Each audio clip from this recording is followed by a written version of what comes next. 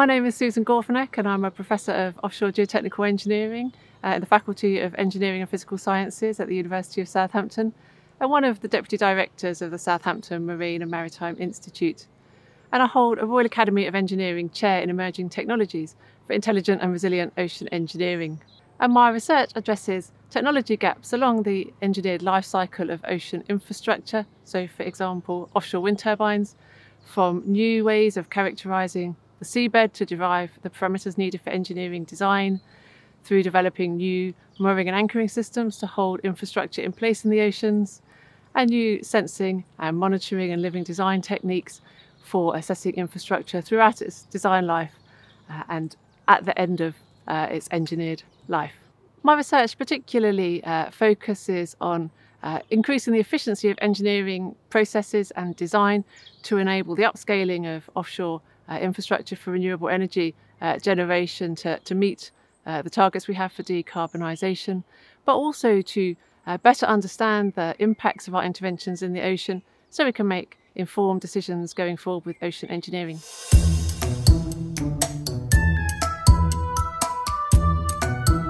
So my engagement with policymakers ranges from responding to calls for evidence or from government inquiries and consultations, to taking part in events and roundtables with government agencies and other policymakers, or developing relationships with policymakers or government agencies to get involved in research projects. In terms of responding to calls for evidence, I have responded to a consultation from the Department of Business, Energy and Industrial Strategy, or BEIS, on the potential for marine energy projects in Great Britain, and also to the Environmental Audit Committee on technological innovations for climate change for offshore wind. And in both these cases I focused on the role of emerging technologies in providing those efficiencies in engineering design and processes to provide the necessary cost reductions, to upscale offshore renewables, to provide the necessary renewable energy generation, to have a meaningful impact on carbon emissions, but also the use of emerging technologies for us to better understand the impact of our interventions in the ocean to help us make the right and better decisions in the future going forward.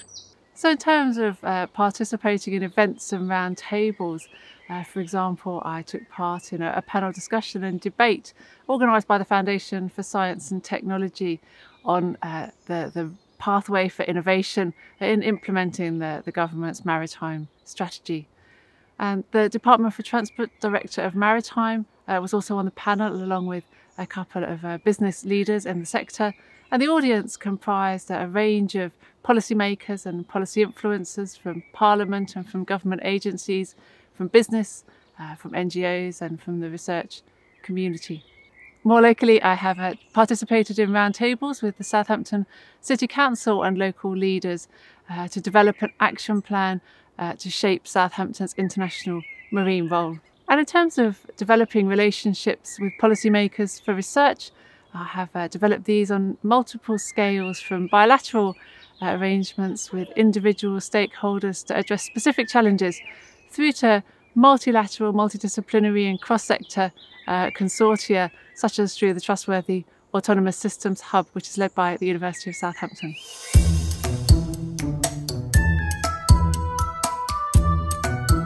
So working in offshore engineering and renewables, there are multiple opportunities for policy engagement and impact. Particularly my research supports the evidence base that will go to underpin those policies that will shape our future interactions and developments in the oceans for renewable offshore energy generation. So for offshore engineering processes and design methods to be easily taken up by operators and those involved in ocean engineering, they need to be encapsulated into international standards. And so raising awareness around the research that is coming out and the importance to society and the economy and the environment is really an important step in embedding those processes and design methods into the international standards so that they can be used for engineering design.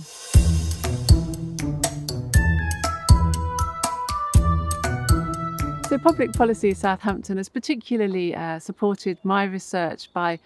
bringing opportunities to my attention that are relevant to my research, such as the inquiries or the consultations to submit evidence to, or workshops and events taking place around particular strategies, for example. Public Policy Southampton have also been very supportive in building and nurturing relationships with policymakers and policy influencers in order to get involved in research projects.